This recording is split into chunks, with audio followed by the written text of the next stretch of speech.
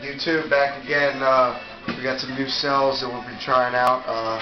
These are our old cells right here. It's the old size we were using. I'm still doing these cells and putting them in series, and they're working great in my expedition right now. I stepped up to another size. I tried some with some plates. If you look in here, I got stainless steel plates cut and mesh stainless steel wool in between the plates.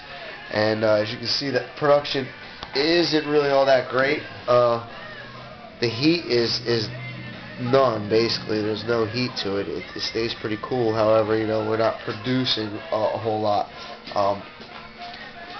So for you guys that have been asking about the plates with the wool, I don't really find it to be working that much better. Right now I've used another setup. I have stainless steel socks stuffed with stainless steel wool, and I'm using just regular stainless steel hardware to hold them together.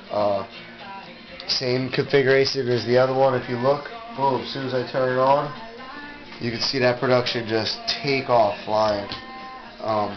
And the heat is relatively minimal. I basically find that I can reduce the heat by using fiberglass mesh screen and wrap the socks in that to keep them from touching. And as you can see, the output from one to the other is, I got this all the way down in the bottom of this bucket, so it's about 10-12 inches of water.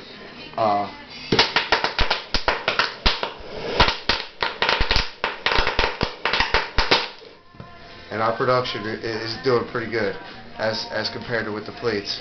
Strong too. Very strong. It's pushing very hard. So we get a lot of force behind it as compared to these. You know, you hear the difference right there.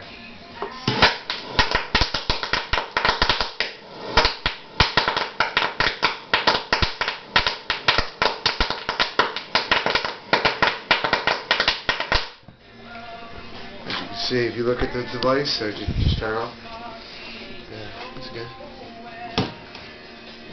Okay, so that's it. It's good. Be back later, YouTube.